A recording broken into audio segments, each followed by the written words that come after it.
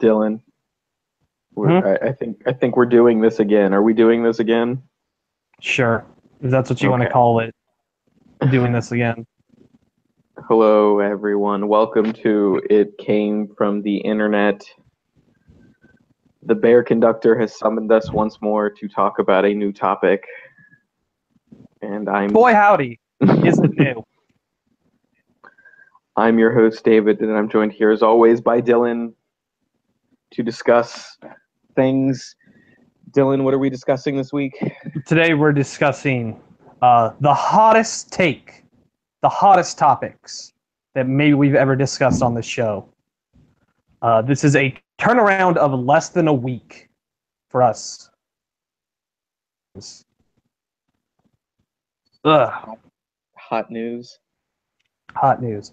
So a little inside baseball on It Came from the Internet. Back in our early days, we were going to do an episode on Peter Coffin, and we ended up not doing it because I kept waiting because I was like, it has to finish soon, and it never really did.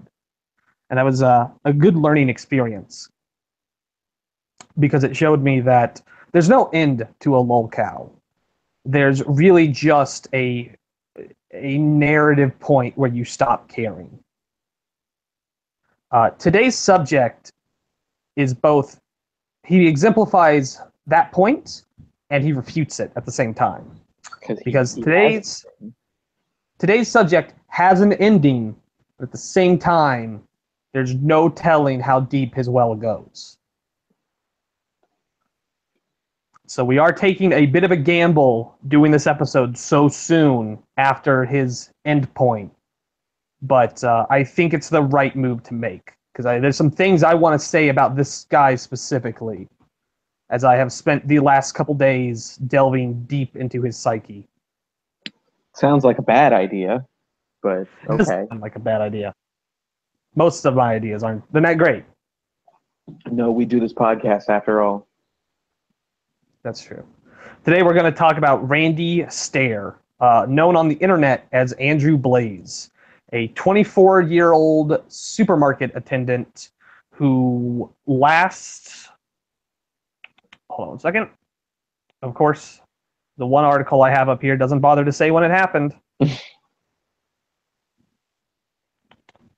Eastern June 8th. It is, what day is it? It's the 15th of June. The 15th. This is about how do I not know this? What's the date? I don't know I honest to God don't know, because no one fucking says it, because they don't actually say when it happened. They just say, this happened recently. But they don't say how recently it happened. I hate the news so much, David. The news is so fucking retarded. Yeah. So within the past month. Within the past week. Last Thursday to last Friday. We're not 100% sure exactly what happened. Randy Stair walked into his place of work, guns. He fired 59 rounds. He killed 3 of his former coworkers, and one of them got away before killing himself. I'm going to say that again. Hold on. Okay. It was all over the fucking place. Last Thursday to Friday, it happened around midnight, so it kind of went between the two of them. Randy Stair walked into a Weiss supermarket where he used to work. He shots out of 2 shotguns and murdered 3 former coworkers before killing himself. Jesus fuck, man. Now, some of you at home are probably thinking, wait a minute, this is my lolcow podcast. This isn't my true crime podcast, because I know every one of you fucks does both. There's no way that's Venn diagram's not just a flat circle of true crime and It Came from the Internet fans. It's one circle within another. Yeah, one's clearly better than the other. But Randy Stair is unique amongst spree killers because Randy Stair has a pretty large internet footprint that was largely untapped at the time of the attack. And it's a pretty amazing one.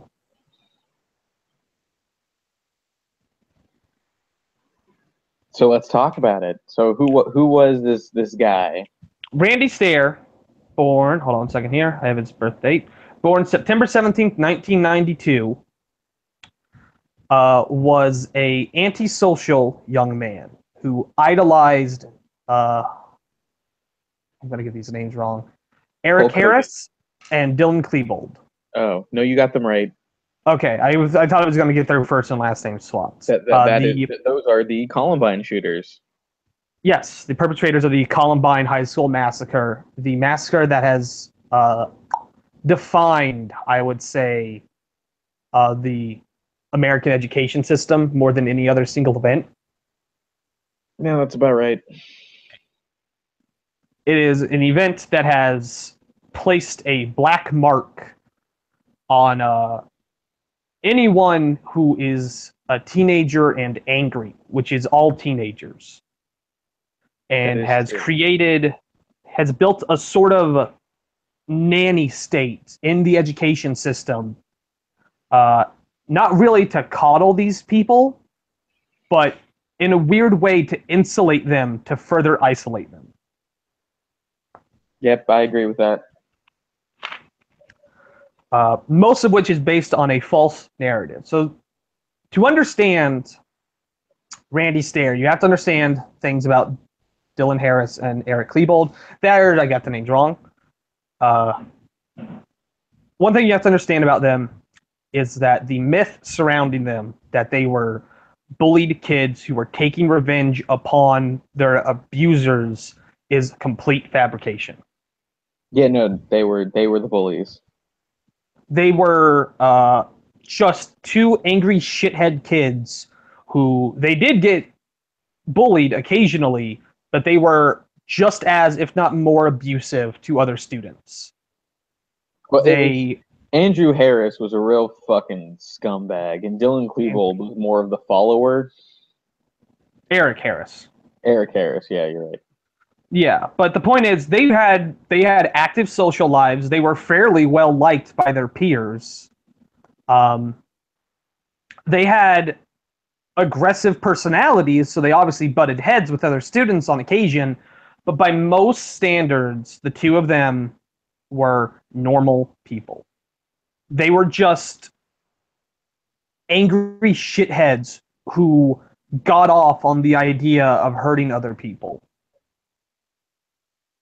And the thing about it is, when you listen to like the actual accounts people have of the day, they seemed incredibly bored while they were perpetrating the massacre.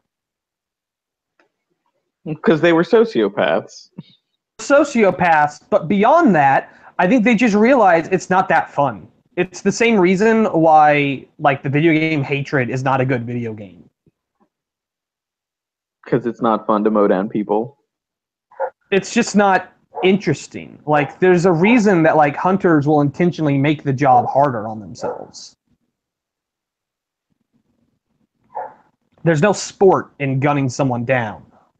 Like, it's why the predator fucking won't attack anyone who's sick. I did not expect to make both a predator reference and a like, shit, what's that one book about the dude who like hunts man? Most Dangerous Game. What? Most Dangerous Game. Whatever. I'm cutting all this out. Don't cut it all out, asshole. I'm gonna cut a big chunk of that out. That was awful. Point being, Eric Harris, Dylan Klebold are just bad dudes. They were horrible people. They were not marginalized. They were not striking back at society. That narrative that was built around them was built in the vacuum of their absence to try and create a boogeyman that we as Americans could fight back against. Yeah. People, when killers kill themselves, there's no closure, and people will try to look at outside factors to blame for the killings. Yes. We see this with those two. It was specifically because Eric and Dylan were big fans of Doom. So Doom got blamed for this for a while. That was a big Yes, thing the in whole the early 2000s with people violent video blaming, games, yeah. which we now, for the most part, science seems to have come to a consensus that either video games don't make us more violent or they make us less violent. There's really no evidence out there now to support the hypothesis that it makes us more aggressive. Yeah, there's nothing. And that's important to understand for who Randy Stair is, because Randy Stair left a massive paper trail when he died. He uploaded 17 hours of suicide tapes to Mediafire. Jesus Christ. He also had someone, I think he might have done it himself and just left it on a timer to upload the tapes to his YouTube channel, which did get shut down a few days ago. How much of this did you watch? I watched about 6 hours of his tapes. Jesus Christ. Those tapes are being uploaded on Mirrors. There's one dude in particular who was like, yeah, I wanted to upload these because this dude was a member of my Columbine fan forum. Which right there. It says more than I think I can about the subject. So by the time this video goes up, completed and finished, you can probably go and find these tapes. I haven't listened to all of them, but I listened to the first 6, and then I watched the videos that he took right before the attack.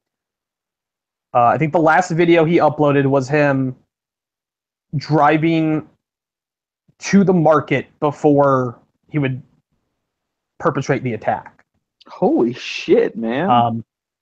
Or it was like real close. It was like, if not right then, it was like a day before. Because the attack happened at midnight. He specifically targeted the overnight shifts because he believed that if he went in when the store was full, he wouldn't be able to kill himself comfortably. And he also believed that he wasn't going to kill that many people anyway because he had really bad luck. You know there's going to be some dude in there with a gun or something. So, I'm just going to go during the overnight shift when it's just a few people, so I don't have to worry about it. Which, you're already going to go fucking kill people. You're not going to go in the middle of the day. You're going to puss out. He wanted to kill himself, you said. So he obviously didn't want to be murdered by someone else. He just, imagine pussing out when you're that close. Wait, technically he didn't pussy out. He's just such a wimp. That's a good word to describe Randy Stair, is he's a wimp. He's got no spine. He's got no spine. He's got no tact. He's got no, this is going to sound really weird, but he's got no edge. He's the most... Which is weird for an edgelord. He's the most basic bitch spree killer I've ever heard about. Because, this is also important, listening to those tapes, is it's very apparent Randy has no original thoughts. He is parroting what he believed Eric Harris and Dylan Klebold believed. I see. Namely, that society needed reformation. That we were falling to pieces, and that we needed some sort of catastrophic event to get us back into the right gear. And this was his catastrophic event? Yeah, killing 3 people in a supermarket. That was his catastrophic event. I want to point out, this catastrophic event barely even made the news. Yeah, no, I didn't. I only heard about it because of you. I had talked to one of my coworkers about it, and he had not heard about it. My mom had not heard about it. Most people just didn't hear about it because He only killed 3 people, and there's a mass shooting every month. So who gives a shit? If it's not an Ariana Grande concert, I ain't got time for it, okay? But you heard about him before he shot up people, right? No, I heard after he shot Uh, people up. So that's a good place to sort of start, is how I came into knowing Randy Stair / Andrew Blaze. It's hard to tell with my sleep schedule when these events happen. I think it might have been either Friday or Thursday night. okay. And it was real late. Or it was like 6 in the morning, and I was like, all right, I'm gonna go to bed. Mr.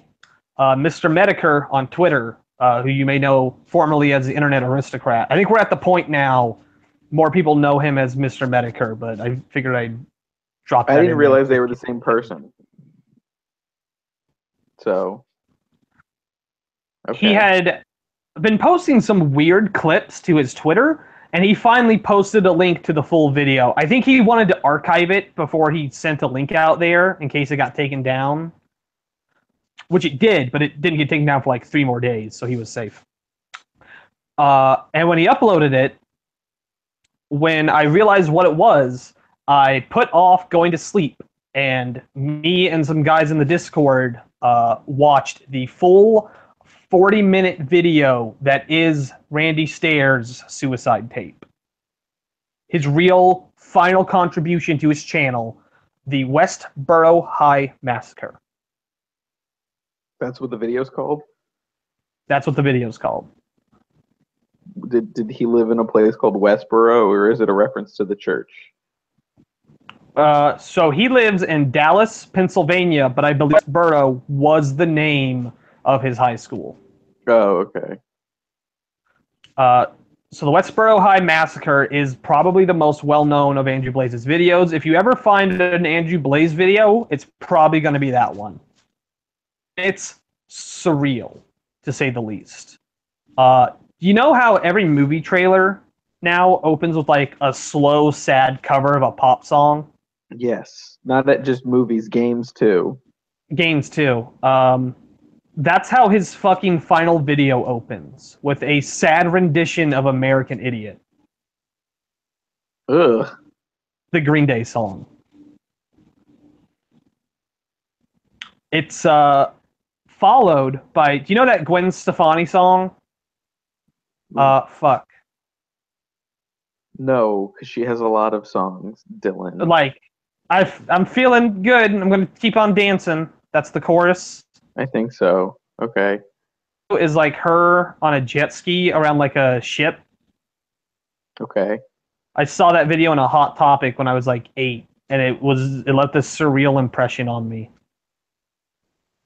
So is the video surreal, or is it surreal because of the weird songs included in it? Well, both. First off, that song, while it's kind of like dark and droning, is not a violent song at all. It's a party song. So the fact that he decided to put this in his massacre manifesto is very bizarre. It plays over long shots of like his room that I think are supposed to give the impression of like his planning, you know? Like, you know how like in detective movies, or like, you know how like in a Punisher movie, there'll be like a cork board and it'll slowly pan over all the With all the yarn connecting things. Yeah, and all the dudes that he's killed on the board. They did that in Deadpool too. They do it at the start of Tekken 7, oddly enough. That's what it's supposed to give the impression of, but it's just My Little Pony posters. It's weird. There's no actual like connecting thread or anything sinister to denote what's happening here. If you only saw that sequence without knowing the video title or who made it, it would make no sense. It would just be surreal. It sounds like it's just from the Brony documentary. It does. Because the song kind of sounds sinister at first, but the lyrics aren't. and the visuals aren't sinister at all. So it's very strange, and it's the whole song. I don't think he quits midway through. This moves into a sequence of still images of the characters together as like at a Dutch angle when it's like askew slightly, and then zooming in onto them. A voiceover happens, and it's like two voices, and I think it's supposed to give the impression of the bullying the characters went through, because it's like, oh, Andrew, you're such a fucking fag, and oh, Rachel, you whore, stuff like that. Okay. The problem is the zoom is too fast, so by the end of the sequence, it's like zoomed up into like a gap between the characters you can't actually see anymore. That sequence is like 6 minutes. It's kind of amazing. There's one sequence where it's just a character yelling at another one, like, I bet you should have cucumbers up your pussy, you freak. And she says it like 6 times in a row. And the girl who says it is trying her damnedest. She is putting everything she has into yelling these lines. Probably in like her college dorm while her like roommates in the other room just like So trying where did to sleep. these sounds come from? These lines come from then? There are two voices. One of them is Andrew himself. The other one is a woman whose name I don't have. I didn't write it down, but she is just a voice actor. She has no direct connections to him. She's not friends with him. They didn't know each other. Oh my god, he hired an actress for his suicide tape? So here's the other thing, is in fact, he tried to hire a lot of people for his suicide tapes. He wanted this whole thing to be animated, but no one he wanted to hire would do the job. And in fact, the video opens with probably a good 3 or 4 actual written pages of like an angry letter to everyone who like fucked him over. Yeah. And when you're watching it, you're like, did he kill all these people in the supermarket because these dudes wouldn't draw his cartoon for him? He did not. He had been planning to kill everyone in the market regardless. But I want to point out, what would have happened to like the small animation community on the internet had a bunch of these people worked on this project and then were like forever connected. What it was. Yeah, and then like are forever connected to this man's massacre. Well, I mean, it's like when we just it's essentially like a like 80 times worse version of the people connected to Schmorky, right? Yeah. I get to. It'd be like if Schmorky, instead of just having a breakdown and being a weirdo, murdered some people. Yeah. Well, it's child molestation. That Did much he of a molest lighter anyone? crime.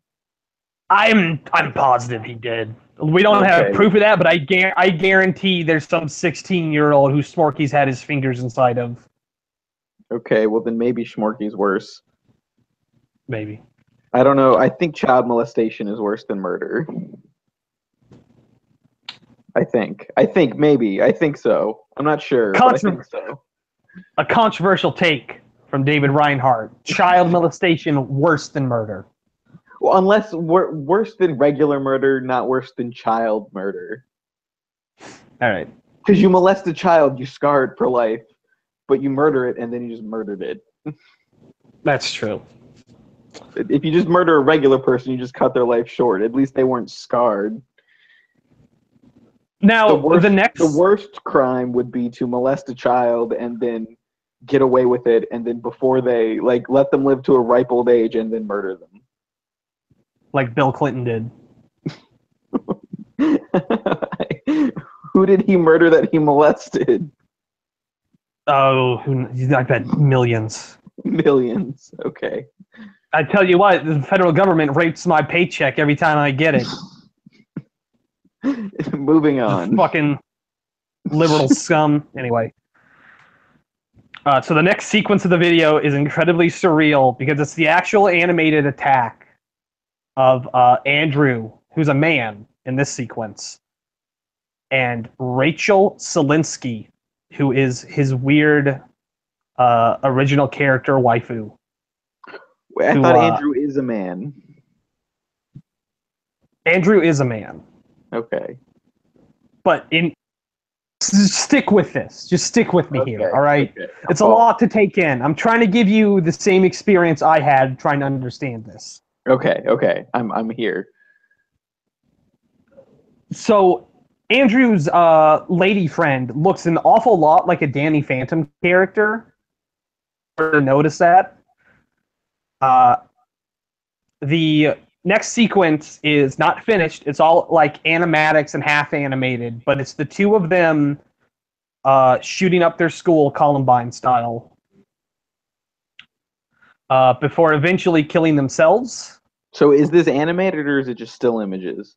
It's partially animated. Like he was trying to animate it all himself, but he ran out of time. It was very important to him that the attack take place when it did. On that specific day? Yes. And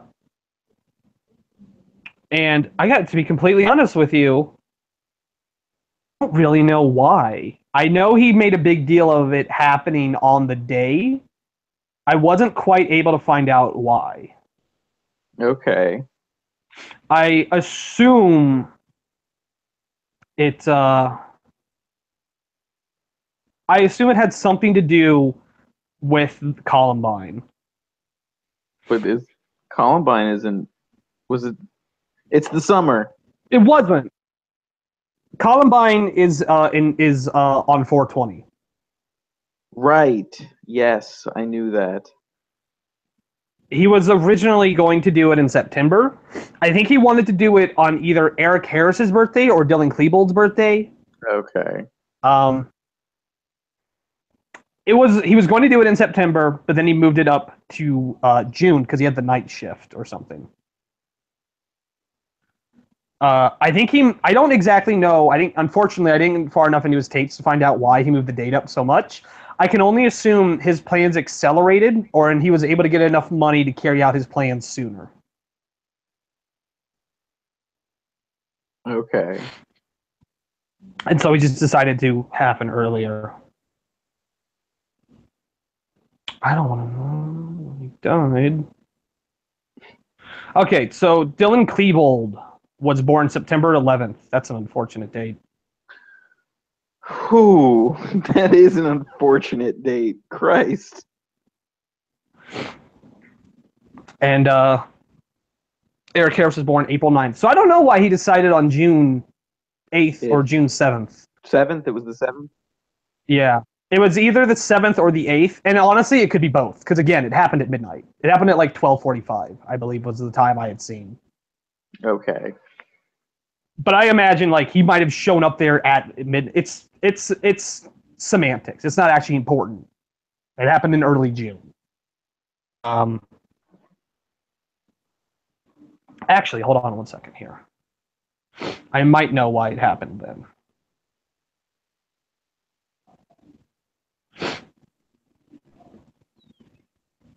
Sorry, I know this is dead air, but let me double check this. You're editing this, so whatever. I am editing this, but we're here in the moment. We are here in the moment. I'm excited for horror. I assume maybe it's Ember McLean's birthday, but who? I'll get to her. So the last like 20 minutes of the video it's incredibly surreal because it's Andrew Blaze trying to give like an uplifting speech about how humanity needs to come together to better themselves. Well, we know that's not going to happen. We voted for Trump. It's incredibly bizarre and surreal. I know I've said that a whole lot. And I couldn't parse any of it. Like, I was watching it with other people, and none of us were able to make sense of it. Well, I Fucking mean, boring. he Like, sounds considering it's like his big finish, it's really fucking boring. well, aren't most suicide notes bad? Uh, yeah, I guess. I don't read a whole lot of suicide notes.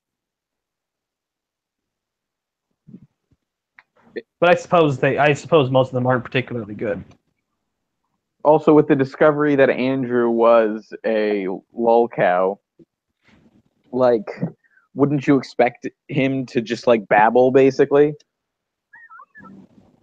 So that's one important thing I wanted to bring up is Andrew was very good at expressing himself. At least in the tapes, he was. The tapes are very recent. The first of the suicide tapes happens in December of 2016. He's Okay. very eloquent. He gets his point across fairly well. There's some dead spots here and there, but altogether, he's pretty good at public speaking. It's better than we are, certainly. And because of that, I do not think Andrew Blaze is autistic, which is something a lot of people have said with what we know, that they think like, well, he has to be autistic to do does. I don't think he is. I don't think he's autistic. I don't think he's bipolar. I think he's too making blatant statements that school shooters are autistic. No. This is separate from that. And here in a second, you'll understand why.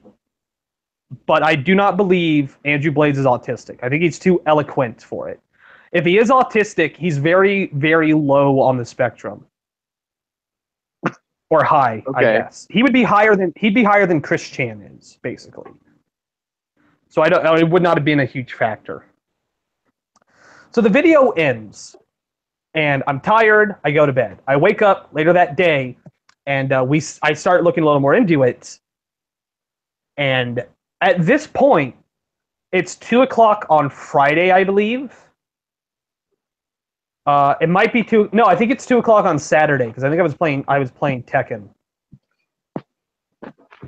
Okay. But this was last. No, this could have been Friday. It doesn't matter when it was. There's not a Kiwi Farms thread. There's not an 8chan thread for it yet. All we really have are people on Twitter, people in some threads on 4chan talking about it.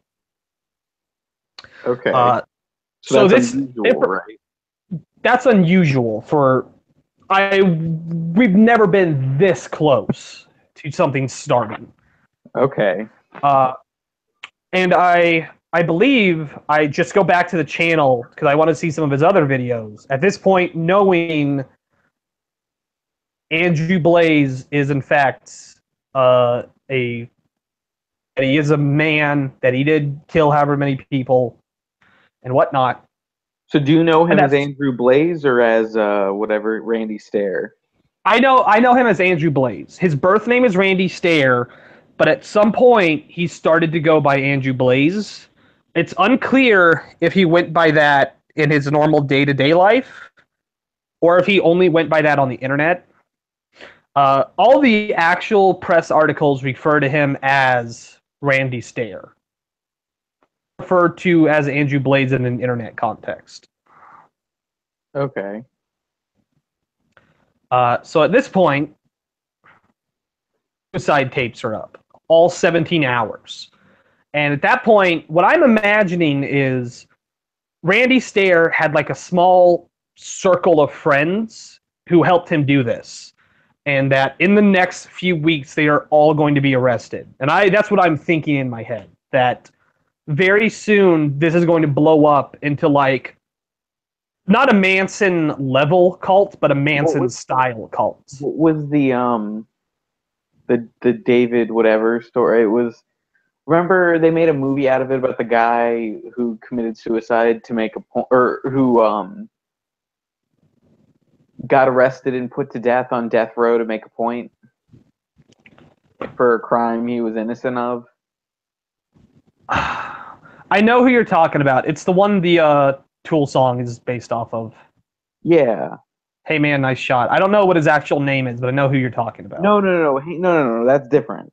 Oh. You're thinking of the corrupt senator who was found out and killed himself live on the air. Yeah, I think that's the same guy. No, I'm talking about the guy. It was a guy. I think it was based on a real story. It might have just been a movie, but it was like a guy who basically got convicted of murdering someone, but was innocent the whole time and was put like on death row and put to death, but he was innocent. And like the details came out after. I have no idea. I don't know. I don't quite see. I guess I kind of see what you're the connection here. Because you're thinking, yeah, like, that was the other thing is like the reveal was it was like it wasn't. There was like it was all this planned thing, like to make a statement, basically. Oh, that's weird. Yeah. No, I was thinking that like he had friends who were helping him do these things, and they knew, or maybe they didn't directly know, but they were like able, and that in the next few weeks to months, the news cycle was going to get a hold of this, and it was going to become a huge thing. I thought we were going to find out, like, we were going to have, like, the Slenderman trial again, where it's, like, it's putting the entire... internet on trial. Or not even necessarily the entire internet, but just, like, a group psychosis. And where does the blame actually land when someone kills someone? No, and you don't try to get them help, or if you egg them on, are you as responsible as they are? Like I said, like because that's what happened with Manson. He didn't kill anyone, facilitated it. Yeah, he directed them. Yeah, that's what I was expecting. That turns out not to be the case. Randy did not have any assistants or any perpetrators. The people that helped him to produce his content didn't know his internal plans. And many of them were just hired. They really didn't have any interest in Randy. They didn't really care about him or his plans. Working artist. At least one of them, at least the voice actress, came out publicly and said, "I'm not friends with Randy Stair. I only knew him professionally, and I'm absolutely shocked and horrified that I'm connected to this in any way." As you do. Yeah. We watched some more of Randy's videos. They are fucking reasonably well animated, considering he did them himself. Basically, the idea is Andrew Blaze is his character in his series. He is a ghost woman who is part of Ember's Ghost Squad. And Ember's Ghost Squad are these sort of agents of chaos that just sort of go around and fuck with people, I guess. That seems to be what they do. Okay. There doesn't really seem to be much more to them outside of that. And now that I'm actually saying it, I never actually thought to look up what their actual purpose is. I don't think they have one. Now that I think about it, I think they're supposed to just be like a law of the universe, sort of like how water doesn't have a purpose, it just sort of forms. You know? Yeah. But I don't think they have like a sated reasoning or a sated points. Okay. The reason they're called Ember's Ghost Squad is because David, did you ever watch a little show called Danny Phantom? Danny Phantom. I understand, but please explain for the audience. In the TV show Danny Phantom, which is created by Butch Hartman, who also made Fairly Odd Parents. I think he made some other shows too. He made one about a dog superhero. Oh, he's responsible for Underdog? No, not Underdog. I just sent him a thank you note. It's Not Underdog. Underdog's super old dumbass. A box of chocolates or something. It doesn't really matter. Basically, what Danny Phantom is Danny Phantom's basically just Batman Beyond Spider-Man, if it was Batman. How all the Batman Beyond villains are just Spider-Man villains.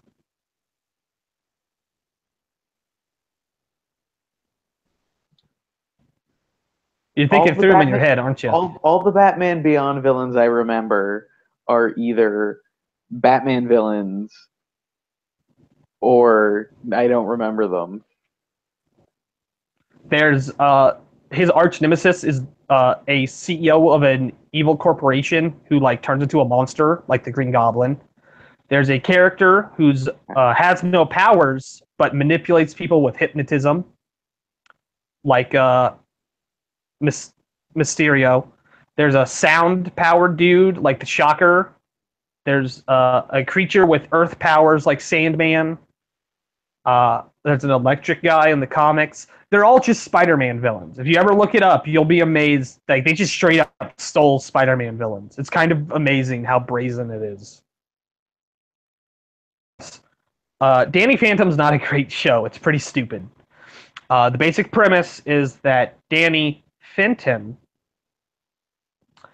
is the son of two ghost hunters, and they are trying to build a portal to the afterlife, and he's accidentally inside the portal when he turns it on, and he gains the powers of a ghost. Okay, you don't have to explain all of Danny Phantom, do you? I feel like I do. I feel like I do. Just set this up. I don't. And then he comparisons fights. are bad. Just explain it to set it up. It's basically just like a normal superhero show, but all the characters have like in their color palette.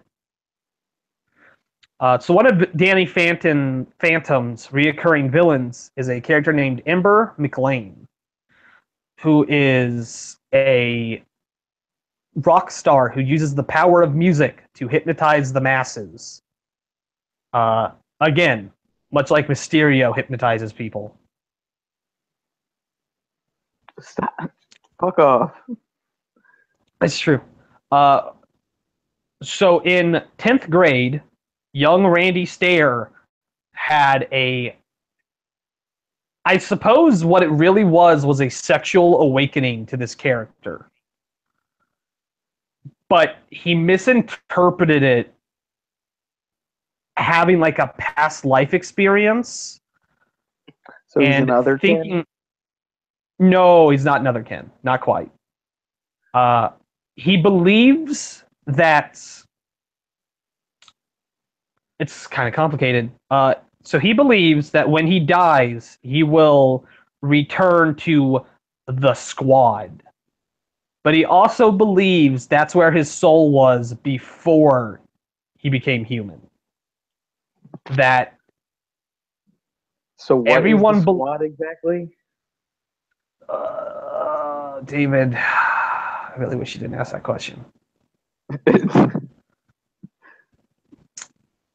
The Squad doesn't really have a defined term, but there seem to be more than one. I think the idea is everyone has like a tribe, like a soul tribe in the afterlife that they're a part of.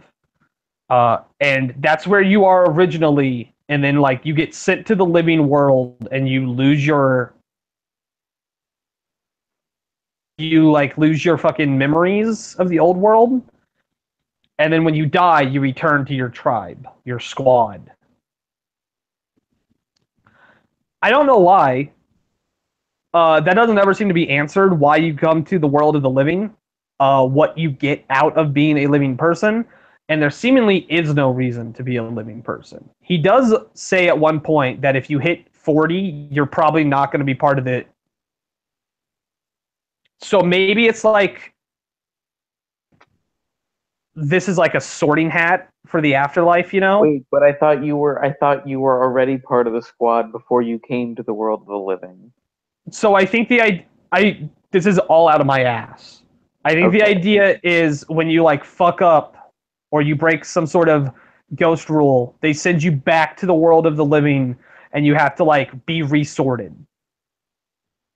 And then you come back to the ghost squad. So what happens if you're over 40? You would just like you You would end just up in die. you just go to like a different squad. Oh. Like imagine if in Harry Potter they sorted you every year instead of just the first year. Which I feel like they should actually do now that I say it out loud. I don't do Harry Potter. Don't think about Harry Potter. It all falls apart. Shut up. I feel like that makes more sense. If you have to get resorted every year. Stop it. Wouldn't it be cooler if he had to be like in a different house every book? That'd be cool. He goes to Slytherin house one year and everyone hates him. Just fucking focus on the topic at hand. How many people in a Slytherin house do you think have made trouser snake jokes at each other? You think that happens a lot there?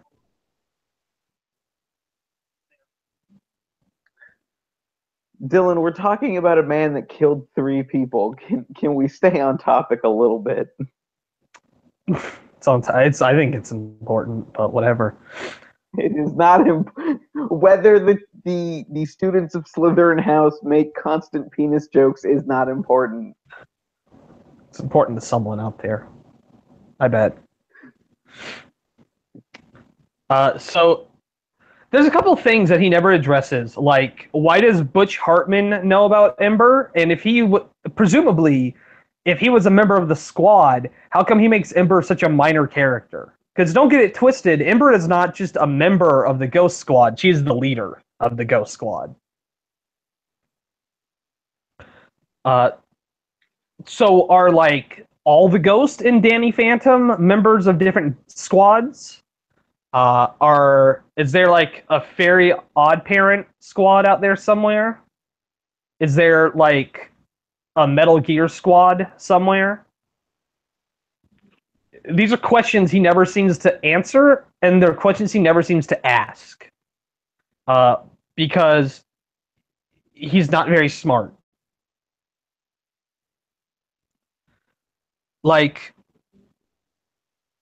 a normal person philosophizing about the world looks at the world around them and they says, I don't think this makes a whole lot of sense. And then they try to figure out what it might actually be.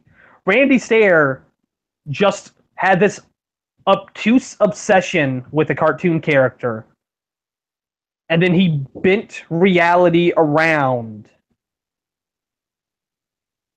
to make it so that he would eventually live in that world. He's very similar to Chris Chan in that he has a poor understanding of the lines of reality. But where Chris Chan literally believes in another dimension that these characters exist and they can interact with us, Randy seemed to believe that he had to pass to the next world. I mean, this is very otherkin, Dylan. It's very otherkin, but he is not Ember McLean. He is his own person. Yeah. No, but he's soul bonded to a member, to an original character of her squad. It's similar, but it's similar in like how dinosaurs are similar to birds. They're not quite the same, but there's a lot of similarities between them. Yes. It's like that. I make that comparison a lot. I think I might have made that same comparison in every episode of the podcast. It's like dinosaurs and birds. You really like Jurassic Park?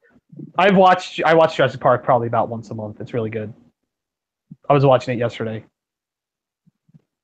I was supposed to watch Cowboy Bebop, but I couldn't hear it over the fan, so I just watched Jurassic Park because I've memorized the audio tracks. Wow. That's incredible. So you're probably wondering, earlier I said that Andrew was a man in the one video. And you said, isn't Andrew always a man? Yes, I did say that. Well, the answer, David, is yes. But the answer is also no. Okay. Andrew believed his soul was feminine. He believed that when he died, when he passes into the afterlife, he becomes a woman. But he So was a in man. his little yes. So in his cartoons, he himself will voice his character, who's clearly a woman, and just has his fucking mid-20s edgelord voice coming out of it at the whole fucking time. Is that also why the character is named Andrew Blaze? Yes, although you'd figure he would come up with a more feminine name for his alter ego, because Andrew is, I believe, specifically a female. It's Fuck. it is a male name, yes. Yeah, it's exclusively a male name. So you figured he could at least call himself like Sandy or something. Yes. I do want to take a quick moment here to say Andrew Blaze has a lot of parallels to Jerry Pete. Like a lot. They're both bronies. They're both transsexual. They're both obsessed with cartoons for kids. They both really hate Donald Trump. They're both really aggressive in language and in basically everything else about their lives. And they're both very smug.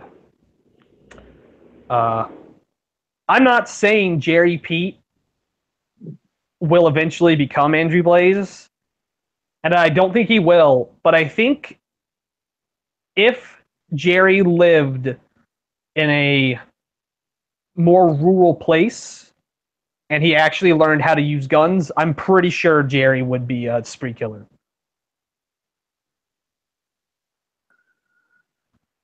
Okay, then. I mean, I guess Just wanted presented to with say that. evidence like this. If you watch them back to back, you'll be amazed how similar they are. So this is kind of the inner workings of the Ghost Squad. They just seem to come to Earth to fuck with people and kill people. And a few times, Andrew seems to imply the Ghost Squad are responsible for death as a concept. That all death is caused by the Ghost Squad. They are like the Grim Reapers. So when they kill someone, they are then accepting them into the squad. Outside of that, presumably other squads also do the same thing, but it's hard to tell. He doesn't ever go into whether or not there are other squads, at least not as far as I can tell. He's not really interested in talking about them.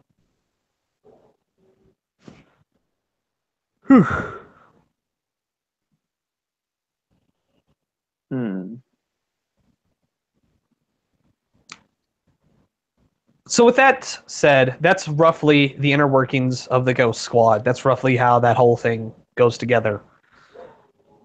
I think it's important to now talk about the tapes. The 17 hours of tapes that I watched, probably about half of altogether. I didn't watch them all, but I don't think I have to. I think I got the gist of it. And I wanted to take a moment to sort of dispel some of the assumptions people kind of have about Randy, about who he is, and about what he needed in life. Okay. So let's go down the checklist, David. What do people usually say when there's a spree killer? What do they usually go to? Mental illness. Okay. Randy Stair has no mental illnesses.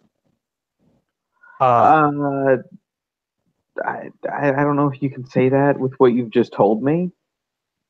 I think like that is a 100% deep disconnect from reality. I don't think it was.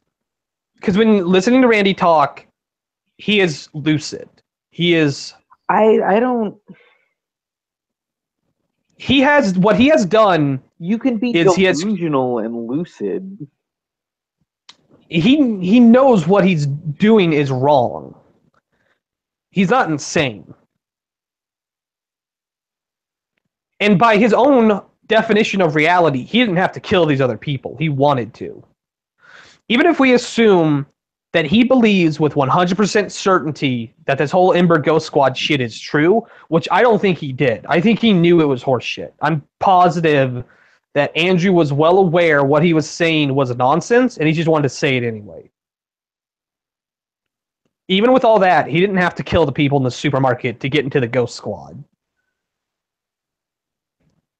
And the other thing is, 2 of the people he killed were over his weird cutoff date of 40 years old. So it wasn't like he was bringing them into his Ghost Squad with him or anything. He just wanted to cause pain to other people before he killed himself. Well, isn't even that the sign of mental illness? So here's a couple things that I've discovered in some research I've done for another episode. Hint, hint. Is this the Onisian episode? Whatever, I don't know how to pronounce the guy's name. Sociopathy is not a mental illness. It is not a diagnosis, period. There is no medical definition for sociopathy. It is just something we say someone has, a general disconnect from the rules of society. But it is not a medical diagnosis. There is not a chemical makeup that you can test for that means someone is likely sociopathic. Okay. The only disorder, and I already said earlier, I don't think he's autistic because he's too eloquent for it. The only disorder Randy Stair would believably have would be a personality disorder that causes him to, in general, just disconnect from people. None of that would explain his incredible rage, and none of that would explain why he would feel the need to go on a killing rampage. Okay. When someone with a mental illness goes on one of these attacks, it is progressive breaks in reality. It's one break in reality. I got to get a gun. I got to get a gun so I can protect myself from the demons. And then lucidity, like, all right, there's no demons, but I have the gun, and I need a gun anyway. And then it's, I got to get a ton of ammo because the war's coming. It's lucidity. All right, there's no war coming, but it's fine. Then it's, I got to go and I got to kill all these people because they're clones or some shit. And then it's just, they're so disconnected from reality, and they have everything they need, and they're so impulsive, they go and they do their attack. Okay. That's how a crazy person shoots up a school. A crazy person believes that the kids at the school are not really there. They believe they're aliens, or they're clones, or they're being held captive, and killing them is the only way to stop it. They believe they're not Randy Savage. They believe they're fucking what's his face and They Live. Rowdy Piper. Yeah, they believe they're Rowdy Piper. Fuck, I'm an idiot. They believe they're Roddy Piper. They believe they're Rowdy Piper, that they are seeing reality for what it truly is, and now they're gonna fight back against it. Because in that movie, the moment he learns there are aliens, he just picks up a gun and shoots up a bank. That's exactly what a crazy person does when they actually have their breaks in reality. But it's subsequent. They have the breaks, and as they have the breaks, they are accumulating materials until finally the day comes, and they're so impulsive and they're so sick, they don't realize what they're doing is wrong. So what you're saying is as someone else who, of course, you've talked about how our audience crosses over with true crime podcast audiences. Randy Stair never had a childhood brain injury. No, he did not have, as far as I know, Randy Stair did not have any significant abuse in his childhood. He did not seem to have... Your dog's fucking up our recording, David, you son of a bitch. Einstein is barky. Hold on. We'll just hold for a moment. Okay, we can go now. All right. Randy Stair did not have any sort of significant brain injury. He did not have any sort of significant chemical imbalance. He believed he was a transsexual, but he didn't want to undergo hormone therapy because he believed that when he was going to die, he was going to become a ghost anyway. So what was the point?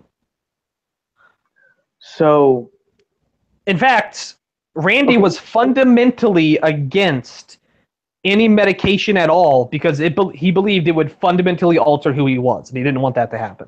Can we go back to the thing that kind of started this conversation in this? Because you said like people found out about him. I don't remember if this was on the air or not. I think it had to have been, but through a Columbine fan forum, like. So not Eric not Harris quite. and Dylan Klebold were just horrible people. They were horrible people, and that's the analog I want to be here. Neither of them was sick. No, they weren't like they didn't have psychotic episodes and then shot up their school. They planned for months to years to do this. Randy Stair is exactly the same. He was planning this consecutively at least since December, and there's some evidence to support that he might have been planning it since 2015. Well, December. Oh, wow. Okay. So he was planning for at minimum 7 months to do this. No one has a psychotic episode for 7 months. No. Like, no one has a break from reality that lasts that long. And that's one of the points I wanted to make, is this is too well to be the work of a crazy person.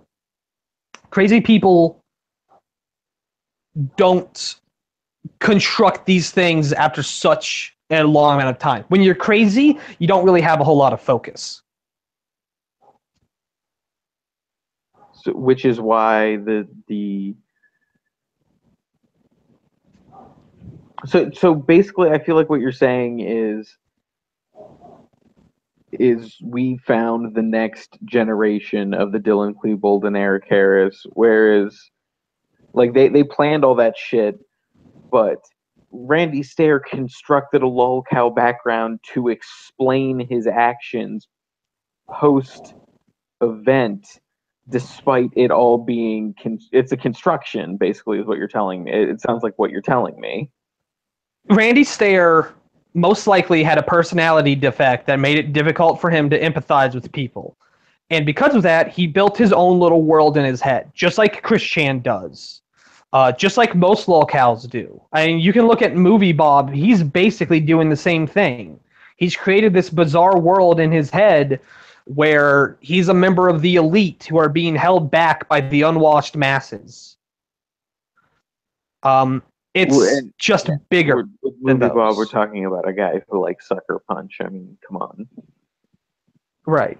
Or like Darkside Phil has put himself in a place where he's always the victim. He's the victim of this gang stalking, basically.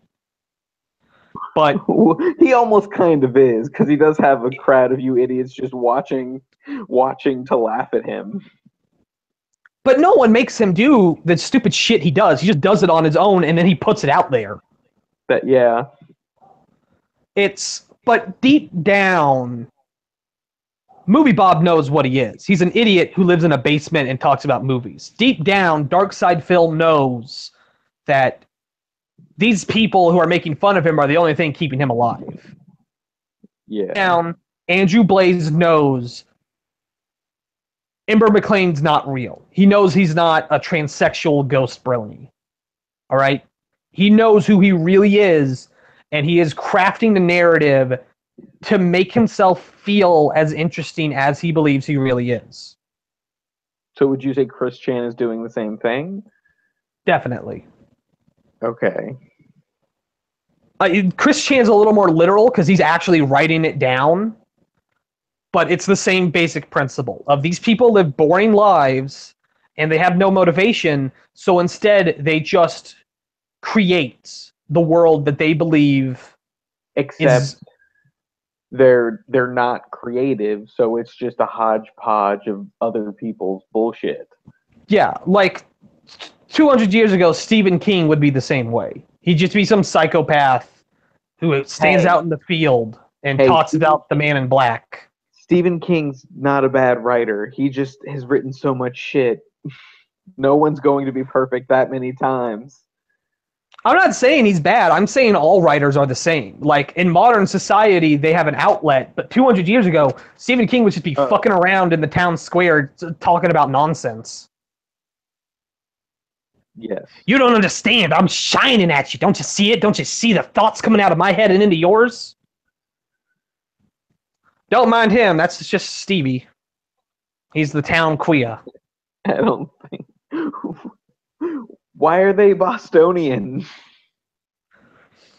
Everyone was Bostonian 200 years ago, David. That's not how the past works, Dylan, anyway. It's how it should.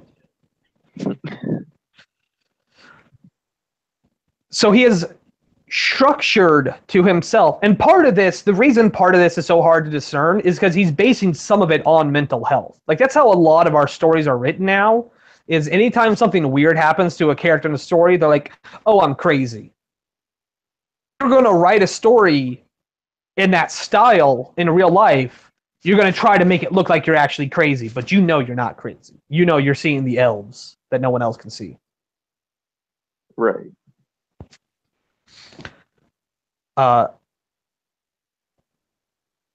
That's what I'm coming across here. You accept that Eric Harris and Dylan Klebold were not crazy. They were just awful people, right? Yes. Yes, I do. That's the point I'm trying to make here. Randy Stair is not crazy. Like, you're a first inclination, you're like, well, he has to be crazy because he has a ghost girlfriend. He doesn't. He's making it up. He didn't have a Dylan Klebold to shovel all his shit onto, so you had to make a ghost up to do it. Okay. I get it. And let's be honest. That's what all ghosts are. It's just, oh, I don't want to deal with my mortality, so I'll just to make this thing up, and I'll shove all those awful thoughts over here, and that thing can deal with them. And I don't have to worry about how the afterlife works, because I know there's a ghost. And I know that, well, there's more, so I don't have to worry that much about it now. It's like when you go to make food, and it's like when you go to a buffet and you put food on your plate and you're like, well, I know I don't need more, but there's so much of it, it's okay if I take more. Yes. It's like that. That's what I'm saying. Randy Stair's ghost wife who is like a buffet. That's what I'm saying. That's what we're going to call this episode. Randy Stair's ghost waifu is like a buffet. That is a terrible name for anything. That's the best. That's the best title. That's what we're gonna name it. It's gonna be great. Point is, Randy Stair's not crazy. He's also, another point I want to make, he's not depressed.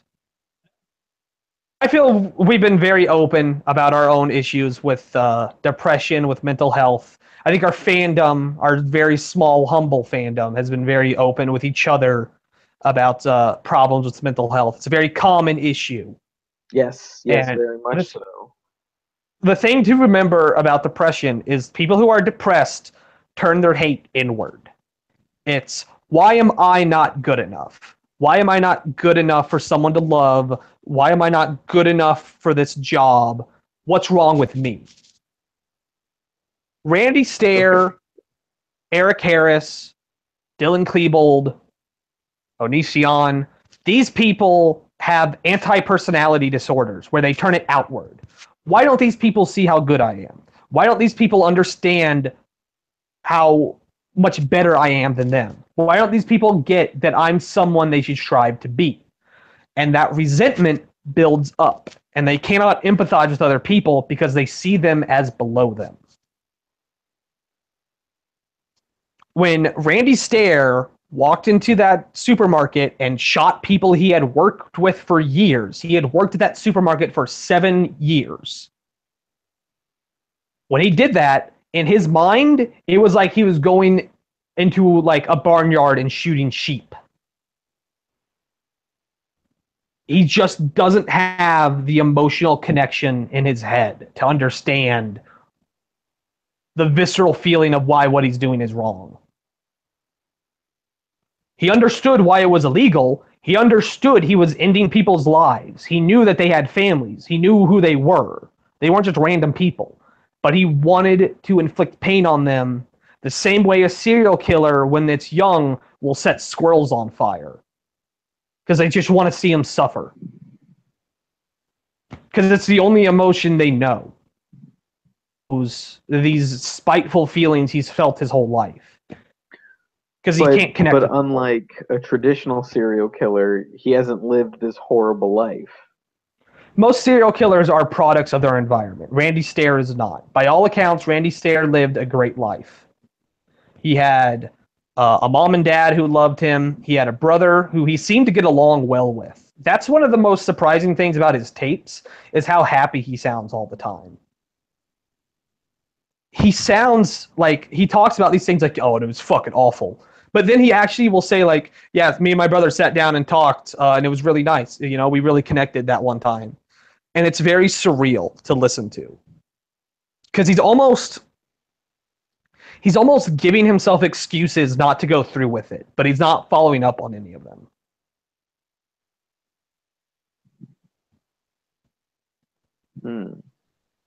Here's another thing I kind of want to highlight. Or, well, let me go back to you. What would you say is the next big thing people talk about whenever there's a mass shooting?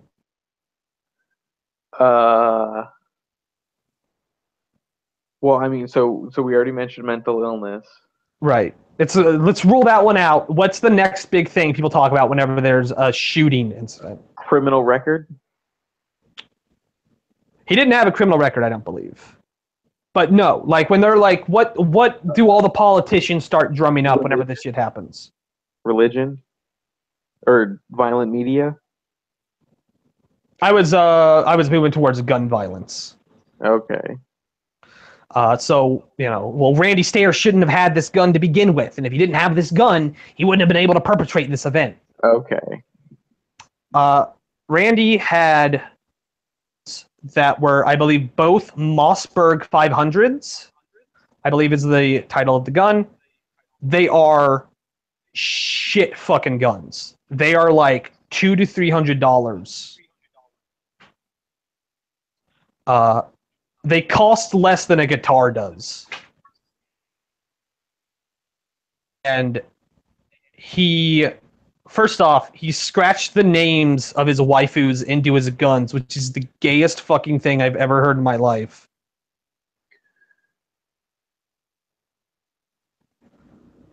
But I mean, wouldn't you still like, okay, we're not talking about assault rifles, we're just talking about guns, period? Like, isn't that still... So the reason I brought that up, Randy didn't buy the guns himself. He convinced his mother to buy them for him.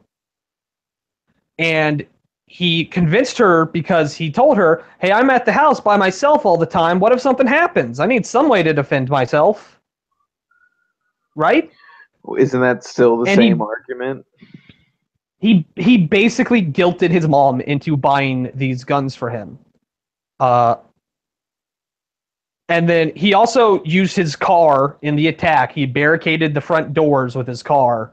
He set up like pallets at the emergency exits so no one could use them.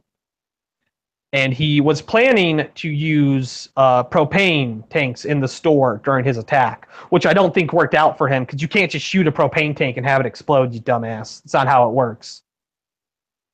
It's not a video game. That's true. That's not how it works. The point being here is he had planned for months to do this. Like, but it sounds like he's an idiot and didn't actually. He planned for months for a fictional thing. He underestimated how difficult it is to actually kill someone, even with a shotgun, when the shotgun is shit. Had he not had access to the guns, he would have like made home explosives, or he would have just used a knife. He was dedicated to... It wasn't like, again, it's not like he had a psychotic break and he already had a gun. He was dedicated to causing pain before he took his own life. Yeah, okay. He would have found any way to do that, he could have. And keep in mind, he only killed 3 people to begin with. He shot 60 rounds. The Mossbergs can only have 5 or 6 shells in them at a time. Oh my god, he reloaded a lot. He probably reloaded more than you reload while actually playing a first-person shooter. Like, I bet if you actually count how many times you reload the next time you play Overwatch, I bet you'll reload less than he did. I don't know, I reload a lot. He also didn't have a tactical visor, though, so his aim was a lot worse. Yeah, clear. Well, he fired 60 rounds. And how many times did he shoot the people he killed? Do we know? Oh, I don't believe those specifics have been put out there. I'm not really interested in them to begin with, though.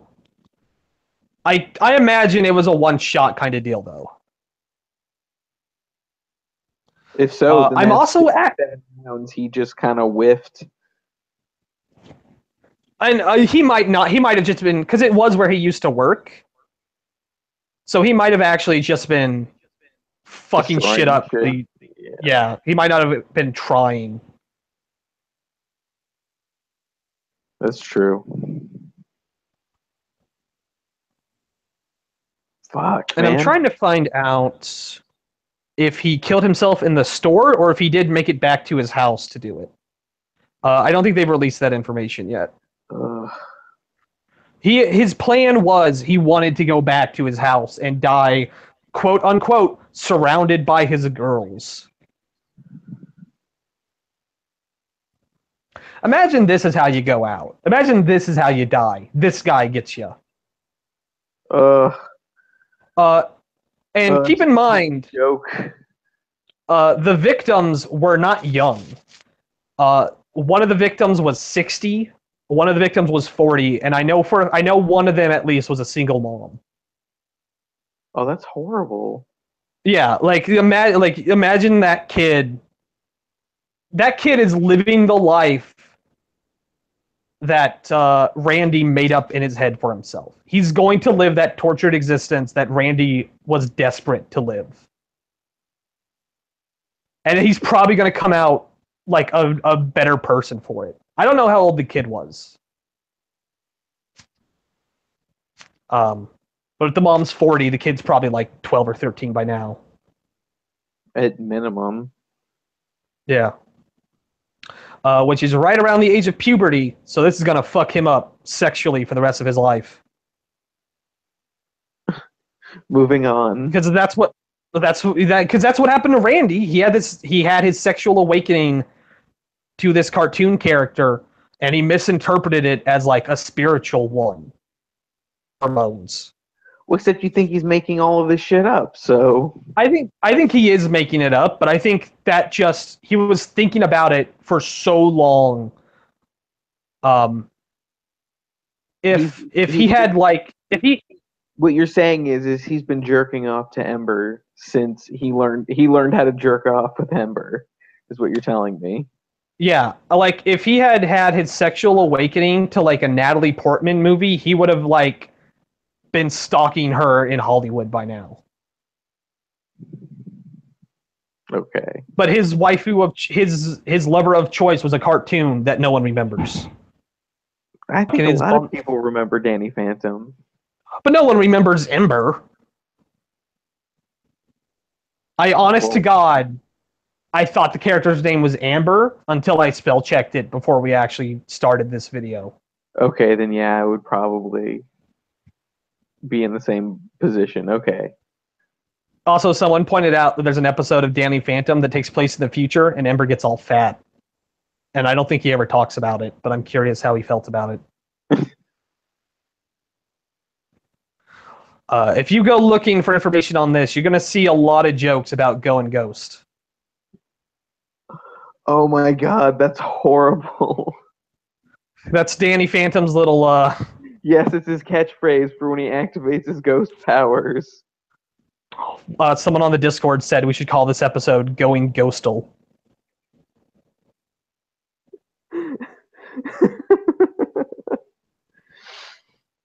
Oh, fuck.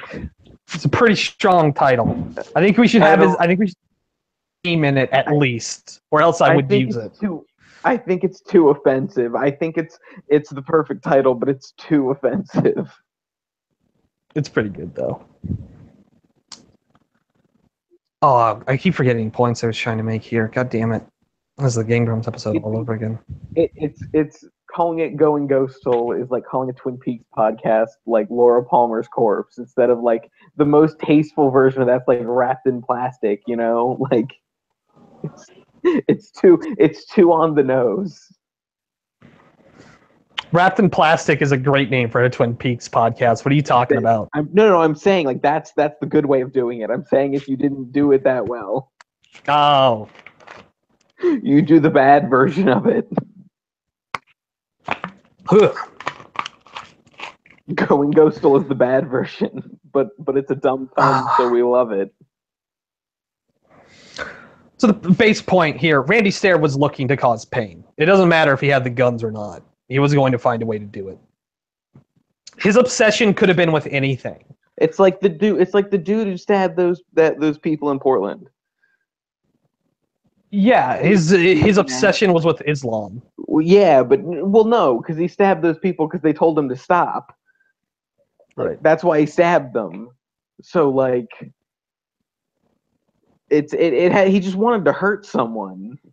And when people tried to defend someone he was trying to hurt verbally, he decided to hurt them physically. Do you remember the lady who played Phoenix in the original X-Men movies? She got, like, a couple of years ago, someone, like, broke into her house and left, like, a doll of her. And, like, a note, like, that said, like, thinking of you or something. Okay. That's who Randy Stair would be if he had watched the X-Men movies. Okay. Also, his sexual... We're talking about the mom from Taken. Yes. His awakening could have been anything, and it just happened to be this. And I think for most people, I think that's more common these days than you'd think. I think most people have, like, their sexual awakening is now, like, a fictional thing, you know? Yes. And for most of them, it just leads to, like, fetishization of a certain type of person. But with Randy, who couldn't empathize with normal people, so he couldn't transfer those feelings to anyone else, he was stuck obsessing over this one character that continuously fell into obscurity for him. Okay. Is the main point I'm trying to make here, I believe. And Randy was a very sexual person, even if he claims he never wanted a relationship with anyone. He also claims that he would masturbate perpetually, and sometimes he would masturbate in class. Ew. Like, he would, in his words, he would just sort of stick his hand in his pocket, and it would take him a while, but if he was diligent enough, he could get stuff to happen. That's horrible. It just sounds uncomfortable, honestly. It's gross. Like, so he just kept jizzing in his pants? Yeah, I guess. And he would do it in, like... He had to have been doing this in, like, 12th period or something, you know? So he has to deal with it for the rest of the day. Wait, 12th period? That's A, too many periods, and B, even that would be at the end of the day. Sorry, I was thinking of 12 o'clock, like at noon. It's like 4th period. Yeah, that sounds more appropriate. It was 12th period, and then there's 1st and 2nd and 3rd period, right? That's how that works. 8 is usually the most periods they have, if there's that many. I think girls have 12 periods, don't they? Aren't they supposed to, at least? Yes. Shut up. Okay, moving on. What else is here? There's not really a whole lot left to Randy Stair. In his suicide tapes, he talks a lot about people he used to know, but the more that we delve into this, the less important it becomes. He talks about how he had some friends in college, or he had to take an editing class in college, and through that editing class, he learned about some local bands that he actually got really into. And I think he became really good friends with one of the dudes in the class. And that guy ended up dying in a car accident over winter break, and he didn't find out for like a month. And I'm pretty sure had that guy not died, I don't think Randy Stair would have gone on his rampage. Because Randy Stair, more than anything, he wanted attention. I think he was starved for that personal connection to other people, but he only knew negative connections to people, and he didn't want to actually talk to anyone. And it's clear when you're listening to his tapes, he's putting a lot of emphasis on talking to people, or he's putting a lot of emphasis that the cartoons he's making are going to be his connection to humanity. That he's going to be at least semi-popular through his cartoons. And I'm pretty sure had this other kid been alive, they would have stayed like at least semi-decent friends, and he would have felt personally sated. Alternatively, had someone found his shitty cartoons before his attack, and had like people on Kiwi Farms or people on 4chan started fucking with him, like they do with Jahans, or like they do with Chris Chan, I also think he would have put off the attack. I think he would have decided against it because now he was getting his personal satisfaction here. Actually, believe basically what you're saying is we're seeing a person who wanted to be a lol cow and couldn't even put in the effort to do that. So instead he did this.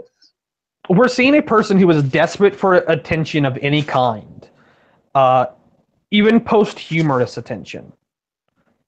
And had he gotten it, even if it was just people insulting him, he would have been sated. Like I said, it sounds like because he didn't.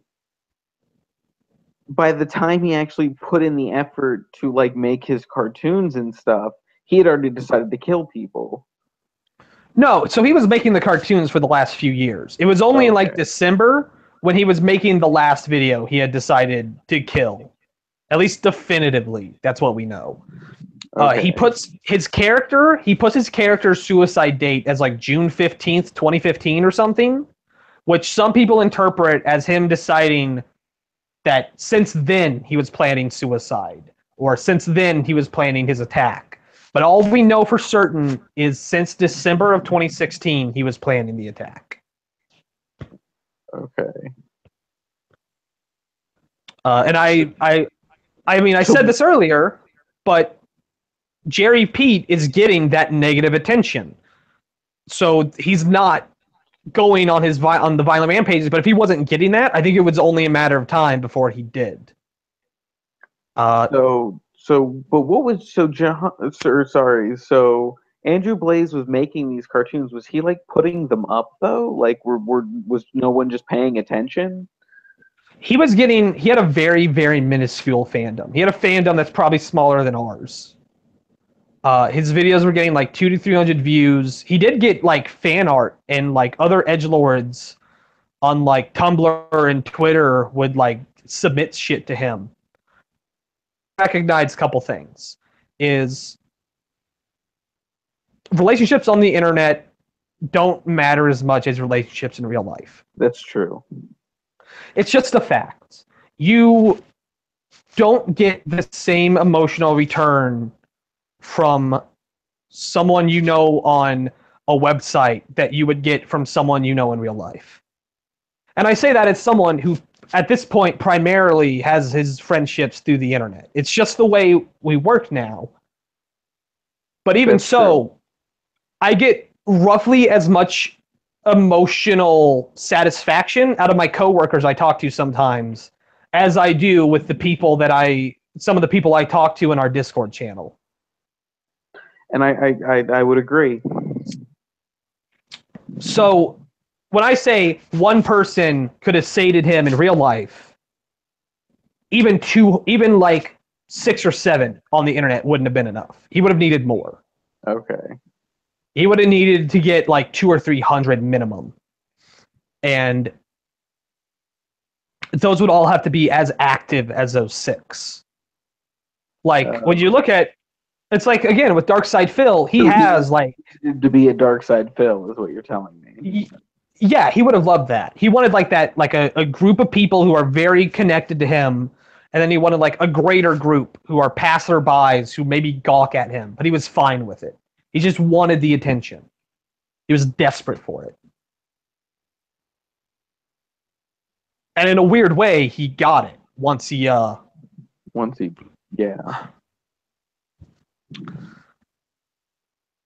But I know a lot of people, and this was even brought up in the Discord, will say that this is done in poor taste, that the bodies aren't even in the ground yet. It's too soon. I mean, I thought it was too soon in when I knew the very basic facts of this case, that whatever basically that our subject killed 3 people, and it happened, like this month. But getting more of the details, I agree with you. Actually, I don't think this is in poor taste, because I feel like we need to say this now before what happened to Dylan Klebold and Eric Harris happens to Andrew Blaze. Like, he's not a tortured soul. He's just an asshole who decided to take it to the next level. He's just a human monster who he needs to be held up as a monster before someone can idolize him like he idolized Dylan Klebold and Eric Harris. Whatever disorders he might have had would not have made him a killer. He himself took the steps to make those decisions. And more importantly, I don't believe it's in poor taste because the myth that the media built around Eric Harris and Dylan Klebold had a direct connection to this. The almost heroism that they gave to the two of them as these nerds striking back against society directly fed the ego of Randy Stair. And he knew that wasn't true. When he talks about these two, he talks about them as they were, which was monsters. But nonetheless, had society looked at them with ridicule instead of sympathy, I don't think this would have happened. And I think a lot of the other ones wouldn't have happened either. I know a lot of people take the stance of don't ever say the perpetrator's name. Don't just wipe them from history and focus on the victims and sympathy. But I think it's equally as valid, which is just ridicule these people for what they are, because that's what he is. Like, there's nothing Randy Stair dealt with that I don't deal with in my life, that you don't deal with in your life. He had a mediocre job, but it was a job. He was a college graduate. I believe he had a degree in like film editing or something, but he didn't want to go into that career field because it would have been hard. He had people on the internet who he could talk to, and he was capable of making friends. He just didn't want to. So what I think you're saying is Randy Stair was when people like try to shit on millennials for, they're so lazy, they have no aspirations, they don't want to do anything. That's usually not true. What they're actually talking about is someone like Randy Stair, who has been given every chance and is just such a piece of shit, like just such a I like in a way that like I don't know how you fix someone like this.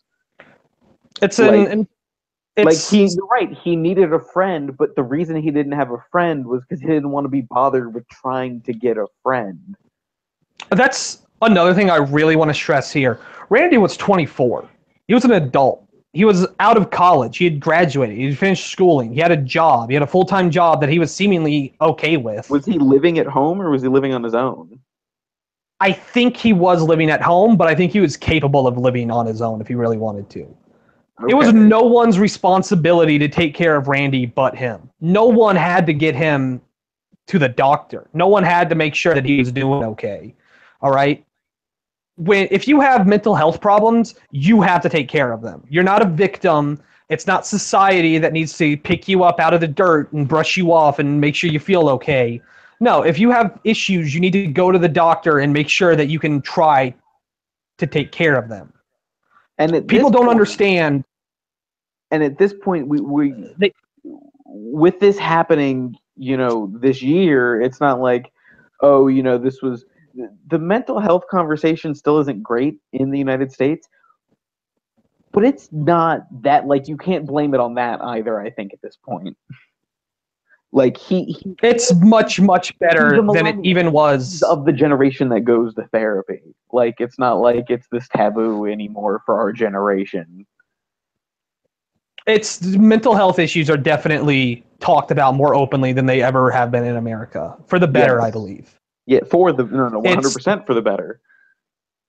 It's people don't seem to like. You don't understand that when the doctors ask you questions like, "Well, how's the medication working?" It's because they don't know. It's because humans aren't robots. They're not iPads and iPhones. They don't have exact parts.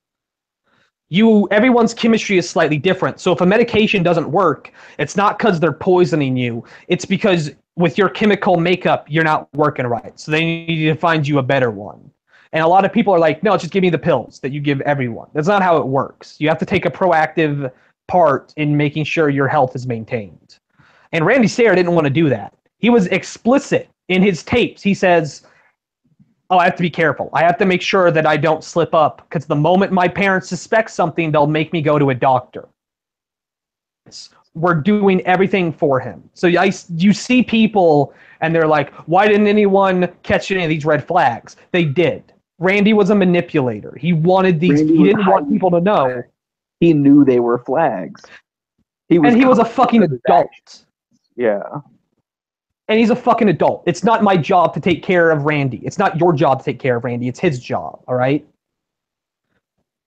And it's the most irritating thing in the world because it's something that people always do. It's something I've done quite a bit in my life. And I'm sure people listening at home have probably done it of, well, I feel bad, but I'm not going to say anything until someone asks me. Like, no, you have to tell people that you feel bad. You have to tell the world that you're not doing very good and that you want someone to help you. Because otherwise they're not going to. As sucky as it is, you have to take the first steps to making your brain not stupid. But all you got to do is ask, and people will help. Most people are open. Most people want to help. When you confide in like a friend or something, it makes them feel special. Yes. Most people are actively interested in being someone's support system, as long as you try. Which Randy Stair didn't, because he didn't want a support system. He wanted an excuse to go on a rampage, and he would have taken any excuse he had. And that's more or less it in those tapes, but as we've delved into this, little of it matters. It doesn't really matter who his other characters were, so much as it matters that it was all a lie to him. I feel like we've covered the heart of this much better than we can cover the word. So I think it's as good a place as any to kind of end with sick.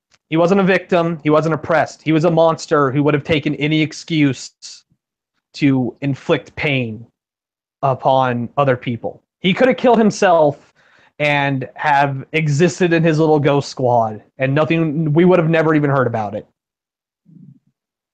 We certainly wouldn't be doing the episode. But he chose to go into that market and to kill 3 other people who had families who are now lost without them. At least one of whom left a child behind. So we're past the stage of empathy for him. Fuck, man.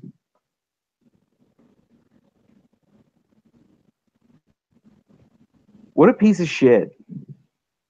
Yeah, he's bad. This is the worst. This is the worst guy we've ever talked about. I know I feel like I say that somewhat often. This is the worst. I don't think we're going to talk about murderers anytime soon. No. Again. No. Well, I don't know. Also. So if child molesters are worse than murderers, what is the scale? Like how many people do you have to be murdered to be worse than someone who molested one child? I feel like you have to like specifically murder people who are like very innocent. Like you have to murder people who have lived a fairly long life of altruism. You got to like be one of the people from the Devil's Rejects. Although they're all rapists too, so that kind of defeats the point. Wait, what? They are. No. I know that, but I don't understand how that comparison works for what we were talking about. Because I'm saying like you have to like because in well I guess we don't know that for sure, but in the Devil's Rejects they just attack that old family for no reason. Well, yeah, but they're monsters. But I'm saying, how many people do you have to murder before you're worse than a child molester? Just two? Does two? Is it just an increasing scale? It's always just one more than the other? I think it's more important who you murder. Because if you murder like 100 Nazis, I think someone who murders one like teacher is worse than someone who kills 100 Nazis. Okay. If he's killing them because they're Nazis. But then the child molester is worse than both because the murders are Nazis. But if you kill two teachers, who's worse? What if you child molest a Nazi? Where do you fall on the scale then? I feel like the only response to that is two wrongs still don't make a right. Okay. What if a guy has a time machine and he goes back and he rapes young Hitler? Is that okay? Or is that too far? I feel like the only correct response to that was, well, what if that happens? Wouldn't that be an explanation for why Hitler became how he was? Okay, so you have a guy, he's the only guy who can go back in time to kill Hitler, but that you have to let him rape him first. Do you let him? As a baby? Like as a child? As you have. Does it matter the time period? He just has to be raped. The older he is, the more likely he is to be stopped because he has to rape to completion. So it has to be done before. Basically, what you're saying is Hitler will have to be raped before he becomes the monster that made him the number one video game enemy since video games existed. Like if you have him rape Hitler while he's in office, he's going to have a whole bunch of guards around, so they're more likely to bust in and see it happening and stop it. But if he rapes him as a child, no one's going to stop him. It's Germany. Again, so what I'm saying is you have to do it before he became the monster. He doesn't like before he was responsible of his crimes. Let's simplify this, and we'll say that the assassin has to rape Hitler to death. Because he goes back like a Terminator. He goes back in the nude. That's all he has. I feel like the answer would be still yes. You go back to where that famous painting is taken of the guy carrying Hitler, and you just push him into the mud. And you tell him, "Don't, Hitler," and then you go back. How did the story change? Join us next episode. Join us next episode when we talk about Onision, internet cultist and all-around shitbag. Not quite as big of a shitbag as Randy Stair, but he's pretty bad. Are we peaking early already? Again? Maybe. Again? Did we peak again? Perhaps. I guess we'll find out. All right. Bye, everyone. Arms comes out tomorrow. Shut up.